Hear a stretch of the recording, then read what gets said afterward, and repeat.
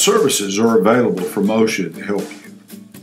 Well, OSHA's area office staff provides advice, education, and assistance to businesses, particularly small employers, trade associations, local labor affiliates, and other stakeholders who request help with occupational safety and health issues.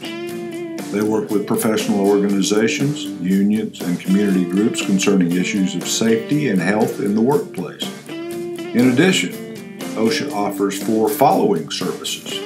Number 1, consultation. Employers who want on-site assistance in identifying and correcting hazards and in improving safety and health programs can get help from a free and confidential consultation service, largely funded by OSHA and delivered by state consultation staffs. Number 2, instruction. Training courses in safety and health subjects are available to the private sector through the OSHA Training Institute in Des Plaines, Illinois, and at 12 education centers throughout the nation.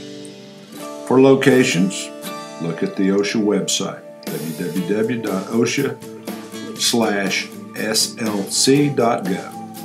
Number 3, publications. Various publications are online at www.osha.gov to help small businesses comply with OSHA requirements. And number 4, partnerships. In a partnership, OSHA enters into an extended voluntary cooperative relationship with groups of employers, employees, and employee representatives to encourage, assist, and recognize their efforts to eliminate serious hazards and achieve a high level of worker safety and health.